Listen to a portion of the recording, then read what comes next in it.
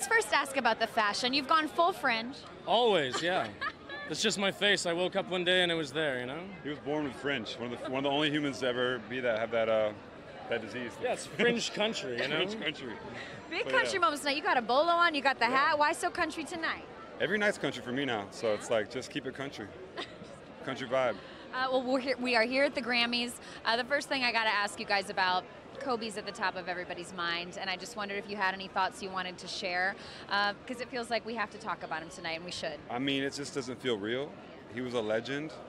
It's crazy that it happens today, the Grammys, here at Staples Center, where he spent, more than a decade lighting this place up. So, but someone like Kobe, he's bigger than an icon, you know. So it's, as much as he's gone, he's forever.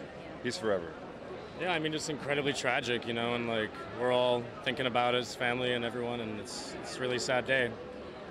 We're thinking about it, and then there's just so much great music to honor tonight. What are you guys hoping to see happen tonight up on that stage? I want to see Billie Eilish. Apparently, people are crying during her rehearsals. Crying? My assistant was there. She saw it. She shed a little tear. Of course, Old Town Road. I'm gonna be on the stage there playing my banjo solo, and yeah, it's just gonna be. It's a great event. All the best people here, one day together having a party. So. Do you guys have dates tonight, or dates? We're the date. Yeah. Dates. Okay. Yeah, we're the date. Jonas Brothers also killing it lately. We tried to get them to date, but they didn't. They declined us. Taken by those J yeah. sisters. Yeah. All right, enjoy your night. Thank you. Yeah, you so too. much.